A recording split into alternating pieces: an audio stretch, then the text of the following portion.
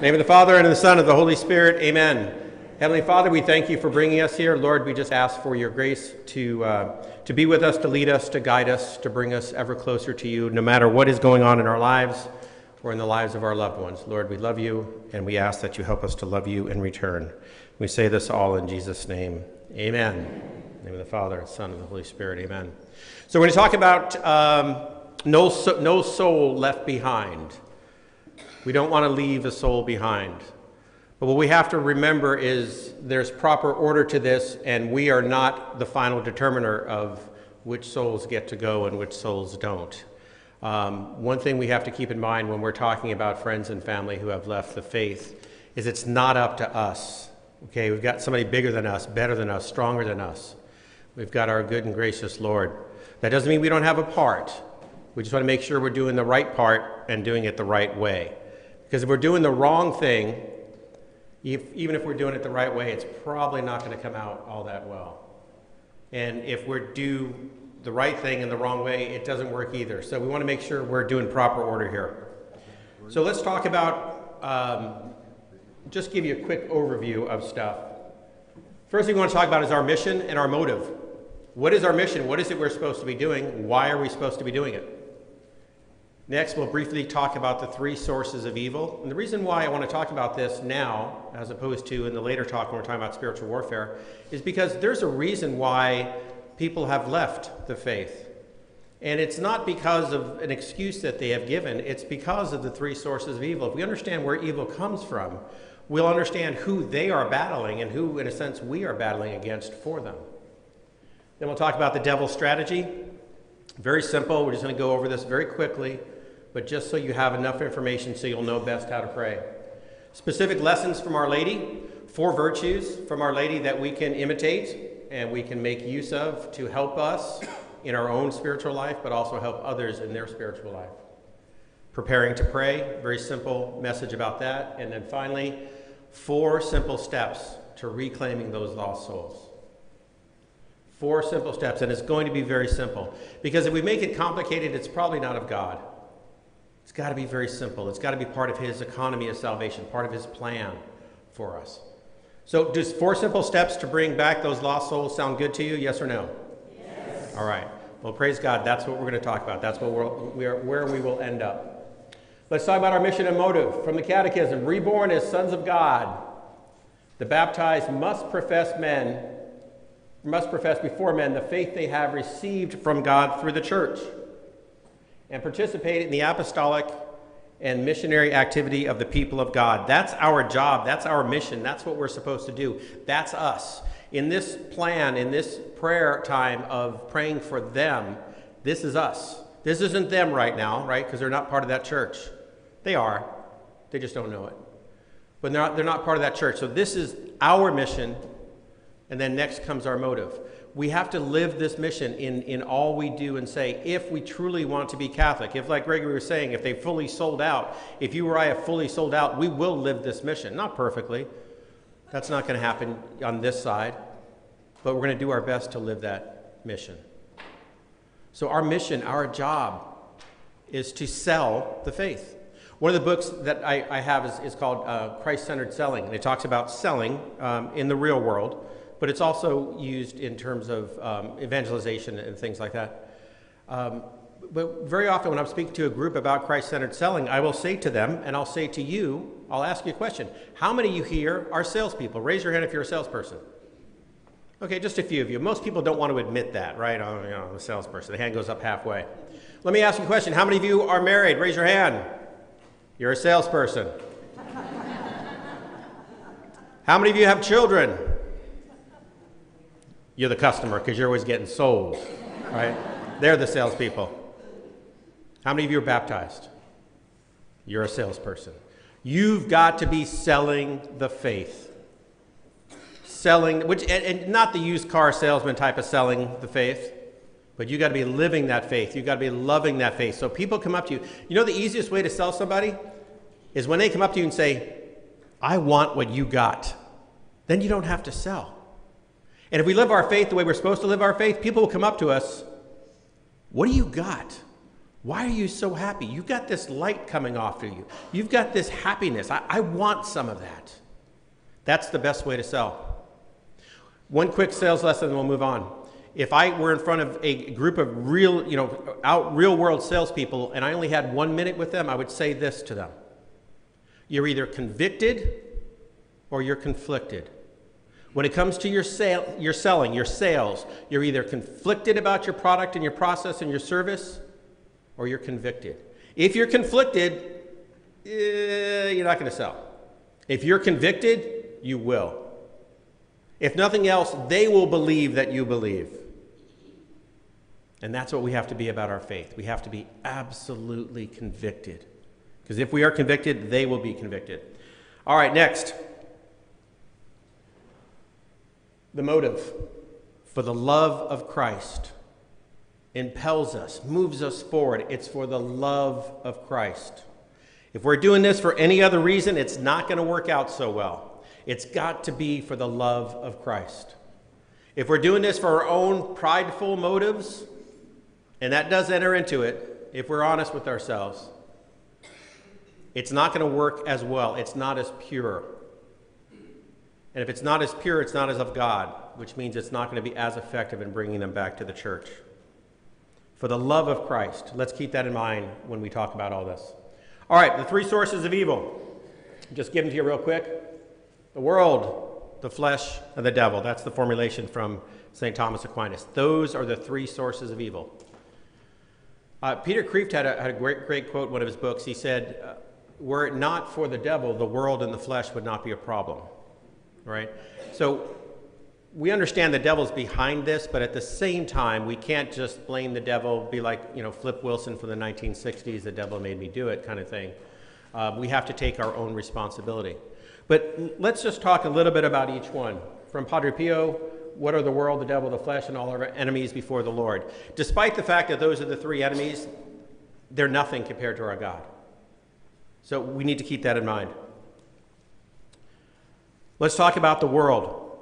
Truth and love has clearly been flipped upside down in the world that we live in. We don't need to go through all the list of craziness, just even in the past 10 years. Forget the past 100. It's just unbelievable. And we sit here and accept it. Oh, you might spout off about it to your wife or on a Facebook post or something, or you probably can't do that too many times or they'll flag you and delete your account. But in the world we live in, it's upside down. We know this. The world sets a bad example. And so our children, our grandchildren, our spouses, our friends are absorbed, as are we. We're absorbing what the world is giving us. And if we don't have God's grace, and if we're not willing to fight back enough, it's going to, in a sense, overtake us. The world is very, very powerful. So the collective bad example of us, of the world, is one of the sources of evil and one of the ways that our children and grandchildren and loved ones have left the faith because of what the world has done to them. St. Catherine of Siena, the world is opposed to God and God to the world. They have nothing in common. This is really important to understand. We know God created the world, but since evil has entered, there is nothing in and of the world that is of God. We can try to redeem that world, bring a greater good out of it, but the world is directly opposed to God. The world says we don't need God. The world seeks glory, honor, pleasure, pride, freedom from suffering, avarice, hatred, resentment, and such small-hearted self-centeredness. I think we'll all agree. I don't think, preaching to the choir, right? Something interesting about preaching to the choir, though. Sometimes people will say, well, you're just kind of preaching to the choir. Well, if the choir is the only one who shows up, that's who you have to preach to, right? And hopefully what we do is stir up the choir enough that they get angry out of love for Christ, and they go out into the world and they be Christ to the world. That's the world. Let's talk about the flesh. Here's from St. Teresa of Avila. Our body has this defect that the more it is provided care and comfort, the more needs and desires it finds. You ever notice that? The more comfortable we kind of become, the more we want more comfort. That's the weakness of the flesh. The more we have a certain sin, the more we participate in a certain sin, especially sins of the flesh, the more we want more of those sins of the flesh. That's the weakness of the body. The body is weak. Most people, and it's changing. I would say 5 years ago, this was an absolutely true statement, is that most of the people that left the church left because they did not agree with the church's sexual moral teaching, one rule, one teaching or the other. That's changing now, because now we're leaving a kind of a Christian or a post-Christian society, and we've entered into really an atheistic society where people don't believe in God. Again, 15 years ago, when we were talking about apologetics, it was always about Christian versus Christian, Protestant view versus the Catholic view. Now it's about the no God view versus the God view. We've got to defend that position now. Your God doesn't exist. Prove it. Right? Before, that wasn't even an issue. It was basically a Christian culture with differences and distinctions, yes, but it was a Christian culture. Now, not so much. The kids our young ones are very well educated. That's probably the wrong way to say it. They have learned the wrong stuff very well. And it's amazing what happens when they go away to college, even Catholic colleges. It's amazing what happens when they go to schools, to public schools. If government runs our schools, be assured that the kids are going to learn about how great the government is. And the government's ultimate job, or its ultimate goal, is to replace God. If you don't think it is, you're lying to yourself. That's not its purpose in our Constitution, certainly, but that's its purpose. That's the natural end of a government that'll take over and starts taking over parts of our lives, is that it becomes the God. Here's the quote that Gregory referenced. It says, "All the strength of Satan's reign is due to blank." Now, he kind of gave it away, so it's not as fun, but I was going to ask you, what is it? What's the answer there? All the strength of Satan's reign is due to the easygoing weakness of Catholics. It's our fault. Don't look at anybody else. It's us. If we ever lived our faith the way we're supposed to live our faith, this world would be different. Think of it this way. Remember those fairs we used to have, and maybe you still do around here, like those country fairs, and you have all the games, and you have the rides, and you have the Ferris wheel. Well, the Catholic Church is the Ferris wheel. It's the ride everybody else wants to be. It's the ride all the other rides hope they grow up to be when they get that chance. It's the one ride you can see from miles away. Everybody wants to be on it. Everyone knows it's the ride. Everybody does. They don't want to join it. It's too hard. They don't want to admit it, but they know. Why else are so many other places trying to show how they are not Catholic instead of showing who they are? Why is the world fighting against us so much in terms of life and so many issues? We're the Ferris wheel. Everybody knows it. The devil. From St. Peter, "Be sober and vigilant, for your adversary, the devil, is like a roaring lion, traveling around and seeking those whom he might devour." The devil is a source of evil. The devil is real. We'll talk about that later in the spiritual warfare talk. My guess is you already know that. That's why you're here. But he is real, and he will do anything and everything he can to steal the life of grace in your soul and the souls of those whom you love. And we're here to steal it back. St. Jerome, the world is in the power of the evil one. So again, we want to know who's pushing buttons here. We want to know who is drawing our loved ones away from the faith. Yes, their free will is engaged, and ultimately it's on them. But if we can break down the powers that are pulling them, if we can cut those cords, we at least give them a chance to fight back, to make it a fair fight, if you will. And it's not a fair fight because God's on our side, God's on their side. So it's never a fair fight. It's always an unfair fight in a good way for us. But still, we want to make sure we give that soul every chance we can. From Pope Francis's latest document, look what he says. He basically covers all these points in this one little paragraph. "We are not dealing merely with a battle against the world and a worldly mentality that would deceive us. and leave us dull and mediocre, lacking in enthusiasm and joy. Nor can this battle be reduced to the struggle against our human weaknesses and proclivities. It is also a constant struggle against the devil, the prince of evil. Say what you will about Pope Francis, and I know there have been some issues and maybe some communication errors, but the man does believe in the devil, and he speaks of that often. And praise God, because the devil is real.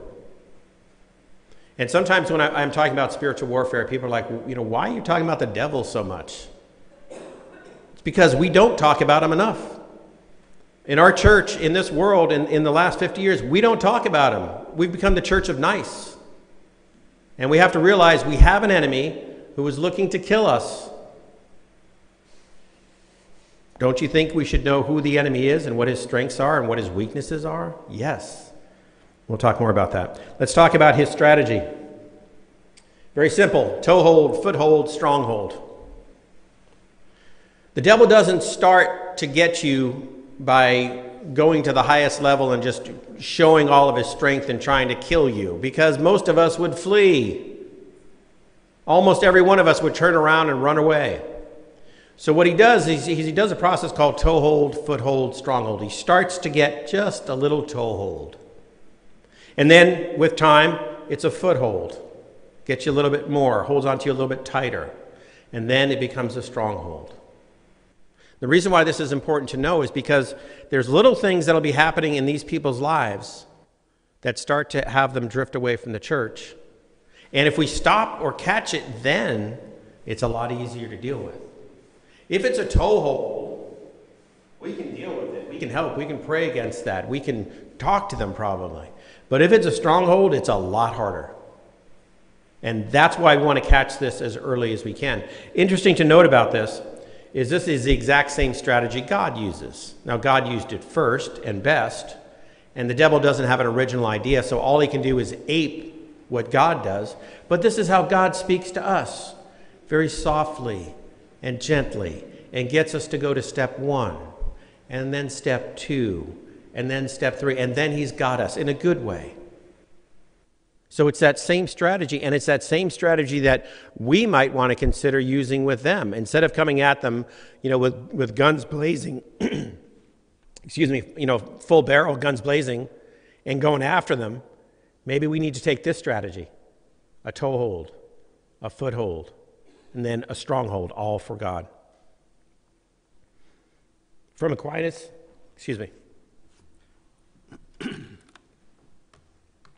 the devil doesn't immediately tempt a spiritual person to grave sins, but begins little by little with lighter sins, so as to lead him shortly to more serious sins.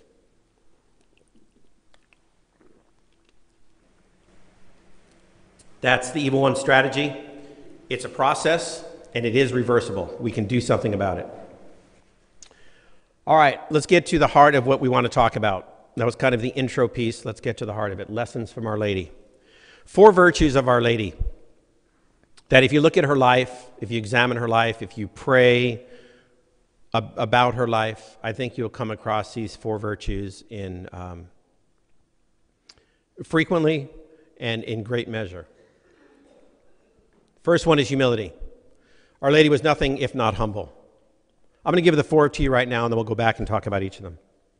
Second one is obedience. She was obedient. Third, surrender. Our Lady surrendered. And fourth is trust. Now, if you look at those 4 words, do you see anything up there? There you go. What a great acronym, great way to remember the 4 virtues of Our Lady: humility, obedience, surrender, and trust. And what a great acronym for us as we go down the communion aisle to receive communion. And if we say to our Lord, Lord, help me to be humble, help me to be obedient, help me to surrender, help me to trust, just like Our Lady. Humility, obedience, surrender, and trust. Let's talk about humility. The most powerful weapon to conquer the devil is humility, for as he does not know at all how to employ it, neither does he know how to defend himself from it. Our Lady was humble. She was incredibly humble. St. Bernard of Clairvaux says, humility is truth. Once we know who we are, truly who we are, we'll be humble. Because if we ever think of who we are as compared to who he is, there's no comparison. We owe our entire existence to him. His words to Saint Catherine of Siena, Doctor of the Church, Catherine of Siena. I am he who is, you are she who is not. If he says that to her, what does he say to us? He says the exact same thing. I am he who is. You are the one who's not.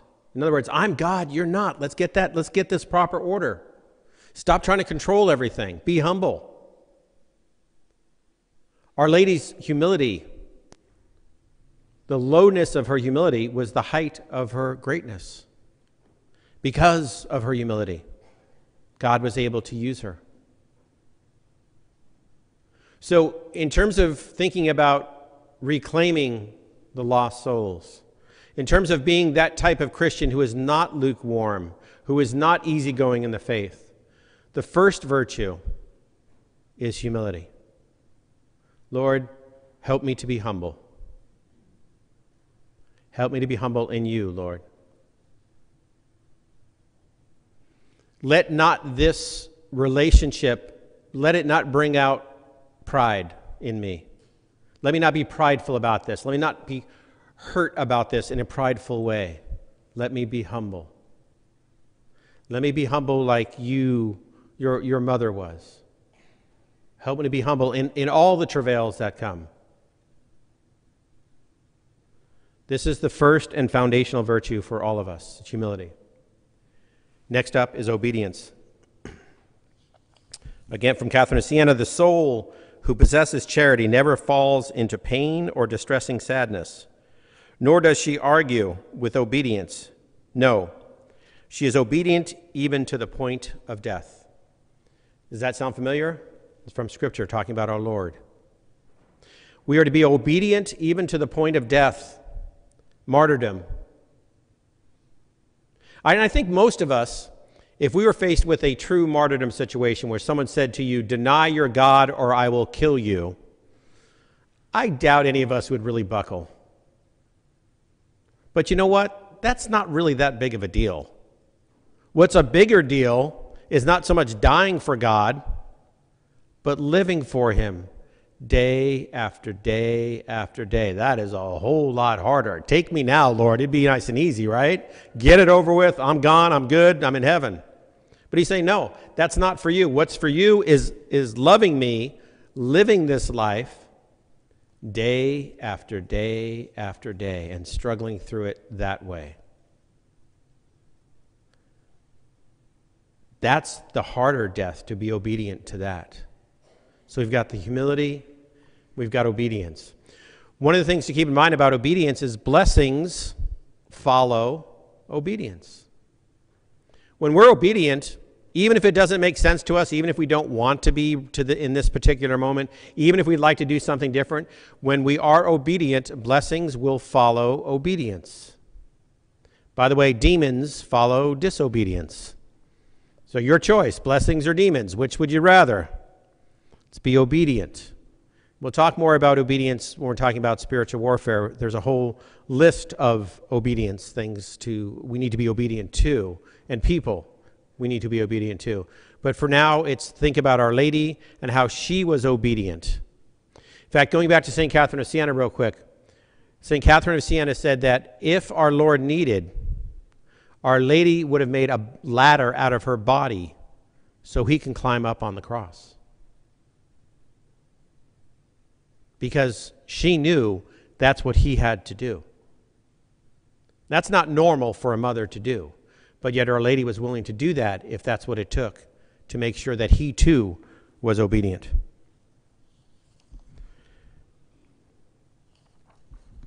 After that comes the surrender. St. Therese, one is consumed by love to the extent one is surrendered to love.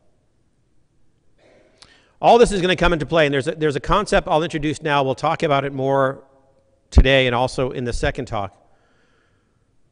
What God permits, he can redeem. What God permits, he can redeem. Think about that for a second. What God permits, whatever he permits, he can redeem. Redeem, make something better out of it. What God permits, he can redeem. Is that true? Yes or no? Are you sure about that? Think about it. Let's break it down. What he permits. Does anything happen outside of God's permission? A little divided there. Does anything happen outside of God's permission? Yes or no? No. If it did, he's not God. That's not saying he wanted it to happen, but he permitted it. Okay? So what God permits, he can redeem. Is there anything that can happen that God cannot redeem? Bring a greater good out of? No. If there were, he wouldn't be God. So what God permits, he can redeem. So has God permitted this person to walk away from the faith? Yes or no? Yes, he has. Can he redeem it? Yes or no? Yes, he can. Will he redeem it? We don't know. He wants to. We certainly want him to. He really, really wants to. And that's kind of why we're here. So please understand, a greater good can come from this than ever would have come from it if it had not happened. Thinking, well, how's that true? Just think of the crucifixion. Look at all the good that came from that event. God permitted it. He redeemed it. And he will redeem this situation as well. I believe that. What God permits, he can redeem. Sometimes the surrender is an imitation of Our Lady. I stay with the Mother of God at the foot of the cross. Then it is always a joy and an honor for me to suffer for God. St. Jean de Lestenac. Sometimes all we can do is just hang out at the cross and just be there. You know, in Jesus' last words from the cross, one of them was when he was speaking to St. John. He said, son, there is your mother, mother, there is your son. He says woman. Woman, there is your son. And one of the commentaries I had read about it is the reason why Jesus says the word woman and not mother is because he doesn't want any comfort on the cross. He doesn't want that love, that comfort, because he's dying. He's taking all of our sins. He wants all of the ugliness, all of the anger, all of that stuff with no comfort. He surrendered completely.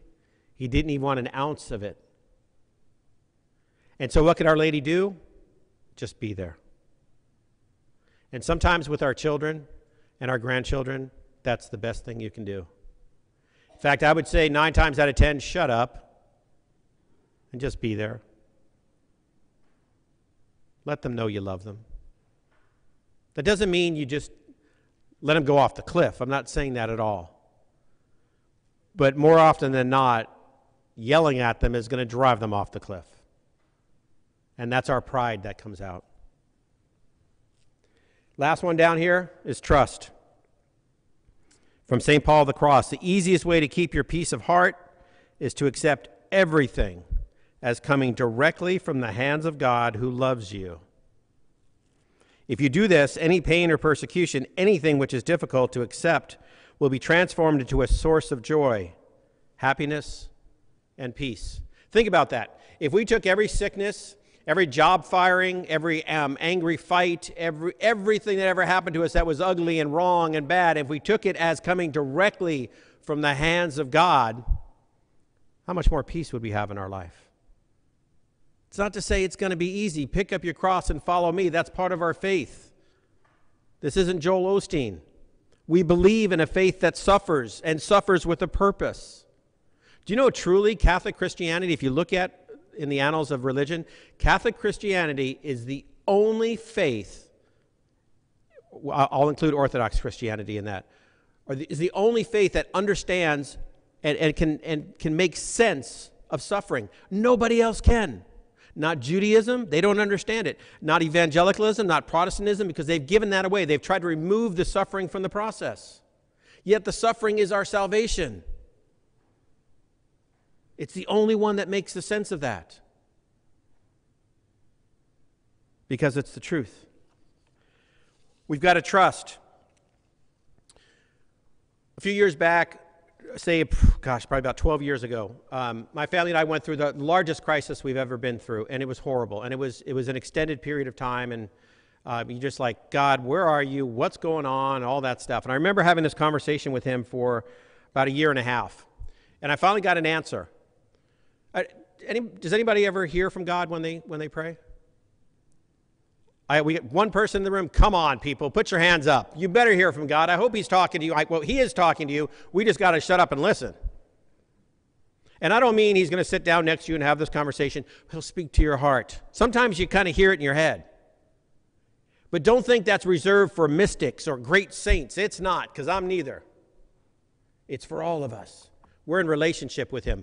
Hearing from God is called prayer, because it's a two-way street. Anyway, so finally heard from God after all these years, and this is how the conversation went. Now, I'm very logical. I'm very economical. Just get to the point. Don't waste a lot of time. Just come on, talk to me. And so God says this, am I God, yes or no? My answer was what? Yes. Since I'm God, did you pray to me, yes or no? Since I'm God and you prayed to me, did I hear you, yes or no? So what's your problem? God's honest truth. That's how the conversation went. I still don't have an answer. What's your problem? If I'm God, you prayed and I heard, what is your problem? I know, I get it. I understand they've left the church. I got this. You worrying about it is not helping either one of us. You screaming your head off is not working. You being moody, it's not working. I got this. Am I God? Did you pray? Did I hear? What's your problem? We've got to trust. We've got to trust our good and gracious God that he will bring about their conversion at that right moment. So preparing to pray. Before we pray, because we're going to do those 4 simple steps, remember? Yes? That's what this is about, the 4 simple steps. Before we get there, this is not about you. This is about them. Stop making it about you. I can't believe they did this to me. They left the church. This isn't about you. It's about them. Get over it. Were you perfect in your upbringing and your faith? Were you always there? Were you always on? Probably not. They're probably going down that same path. The world does that to us. The flesh will do that. The devil will do that. I'm not saying it's okay, but let's acknowledge this isn't about you. This is about them. And let's do what's best for them, not what's best for you. Gathering in groups of 4 and grumbling about it's not helping either. Trying to figure out whose child is actually worse is not working. And it sounds like some of you are doing that. This is not about you. Number 2, it is not your job to convert. That's the Holy Spirit's job. It may be your job to have a conversation, but it is not your job to convert. So stop trying to convert. If what I'm saying is true, isn't there a lot of freedom in that? You don't have to convert. All you have to do is maybe converse. And conversing doesn't necessarily mean talking with your words. It may just be with your actions. It may just be loving them. But it's not your job to convert. God's timing is perfect.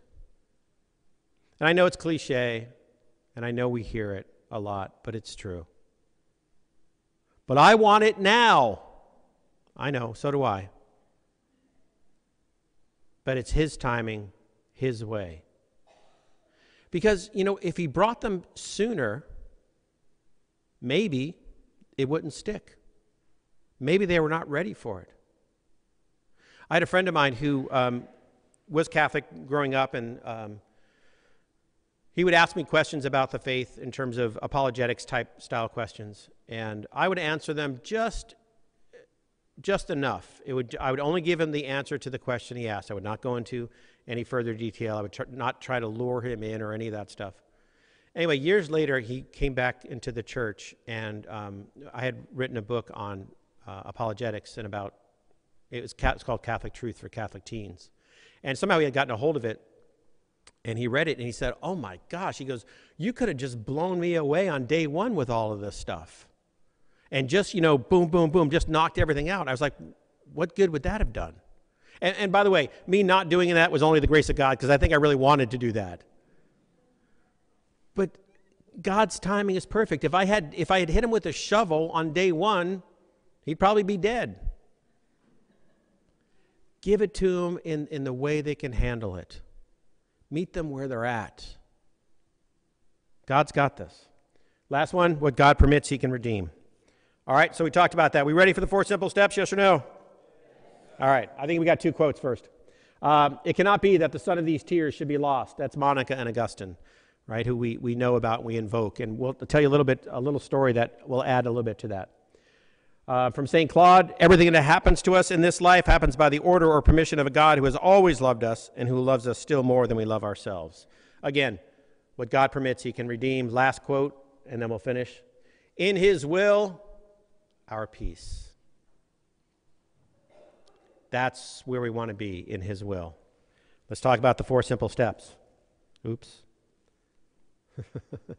Isn't that just like technology, right? You get into the high point, all of a sudden it takes off. All right, 4 simple steps. Number 1, love them where they're at. You got to love them where they're at. That doesn't mean you give in to them. You love them where they're at.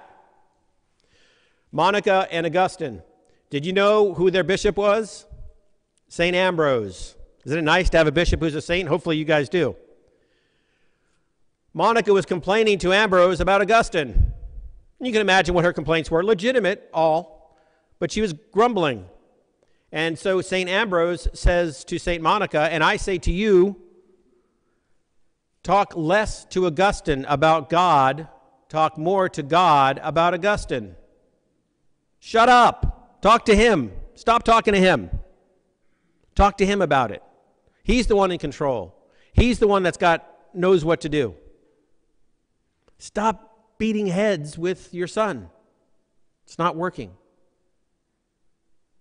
Love them where they're at. The second part of this is, last year I was speaking at an addiction conference, and there were 2 men there from Chinakala, which is a Catholic recovery center. It's actually a beautiful thing. But they kind of go away and they live on the land for years at a time and then hopefully return back to society. And these 2 gentlemen had an incredible story. And people just loved hearing their story. And when they were done talking, people gave them a round of applause and were so excited and so happy that they were there. And it was really beautiful to see. And then something struck me. Did we love them exactly the same when they were using drugs? Or did we just like the recovery story? Because if we weren't there to cheer them on or cheer them off, the drugs, if we weren't loving them that same way when they were using drugs, we really have no right to love them now. We're being hypocrites. Oh, we love the fact that you came back. No, we're supposed to love them where they're at. Love them right here, right now, in the midst of the ugliness. And I think sometimes, especially with our adult children, we're not loving them. Oh, of course we love them, but we're not loving them. We're not being loved to them. Love doesn't just accept. Love doesn't, I'm not saying just accept it. St. Teresa Benedict of the Cross says, do not accept anything as love which lacks truth. Do not accept anything as truth which lacks love. One without the other is a destructive lie. And Aquinas' definition of love was that it always seeks the good of the other. So we're always seeking the good of the other, but we got to love them where they're at. Real quick, I want to... there's some lyrics from a song, and just so I don't forget, and I promise I will not sing them, I think it just kind of brings us home very quickly. It says, there's a park downtown where the homeless get ignored, where the church next door is a crowd singing, blessed are the poor, where the Mercedes drive away muttering druggies, drunks, and whores, where the bumper sticker displays, my co-pilot is the Lord. Let's not do that to our drug friends, our homeless friends, our friends who have left the faith. We need to love them where they're at. Never, ever, ever, ever, ever give up on your children. Never, ever, ever. St. Dismas. Anybody know who St. Dismas is? He's the good thief. Fulton Sheen has said about St. Dismas is he remained a thief his entire life. He stole heaven with his last breath. Got a question for you. If your child stole heaven with their last breath, would you be okay with that? Yes or no? All right, so it may not be in your time. I'd rather have it happen now. I know that. All of us would. But I don't really care as long as they get there. And I don't care how they get there. I don't care what method God uses. As long as they get there. Let's go to number 3. Pray for the desire.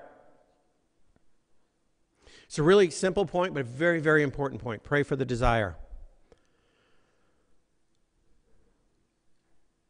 My guess is we're praying for this person's conversion. Lord, give them a conversion. Some version of that. Would that be a fair statement?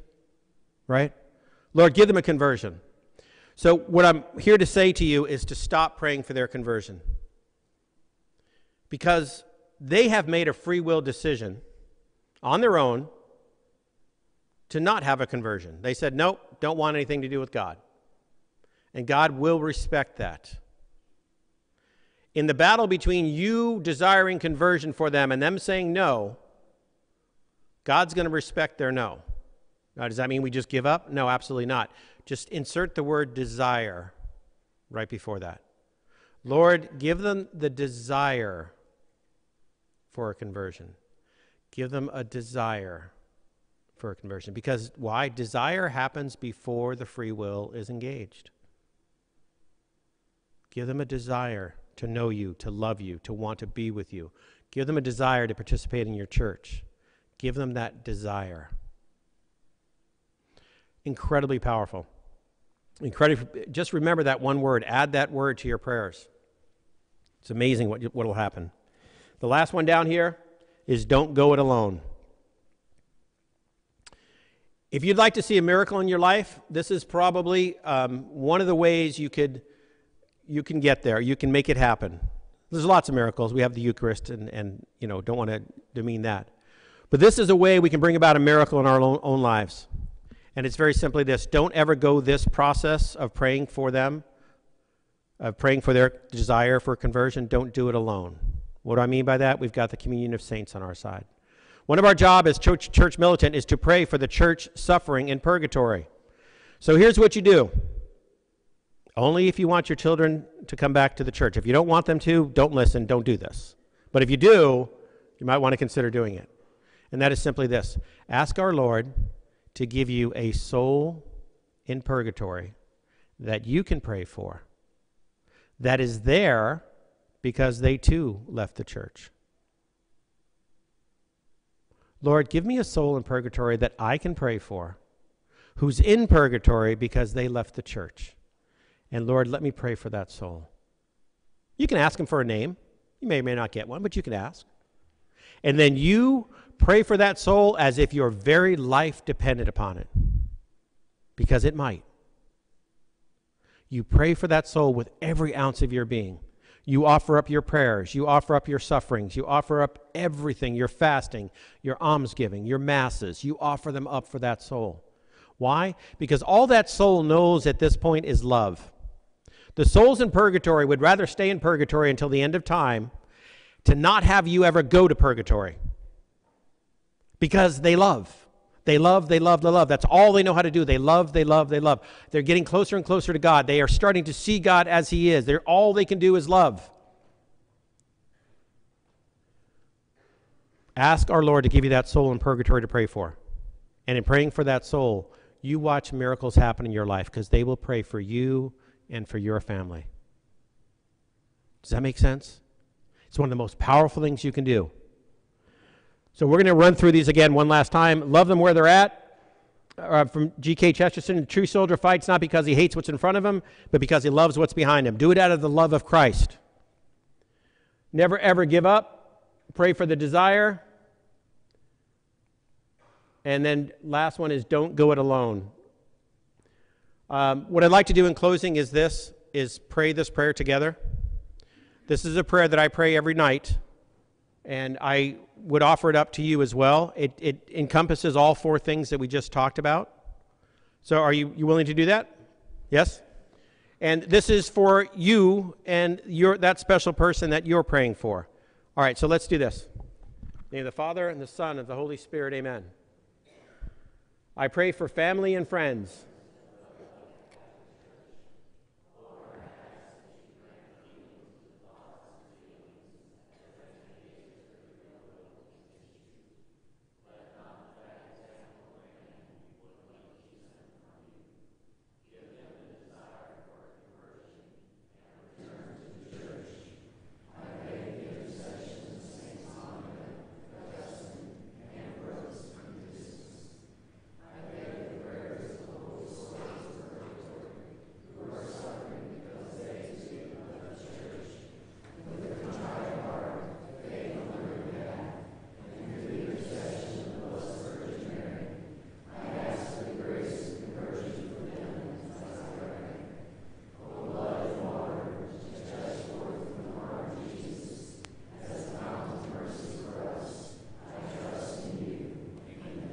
In the name of the Father, and the Son, and of the Holy Spirit. Amen.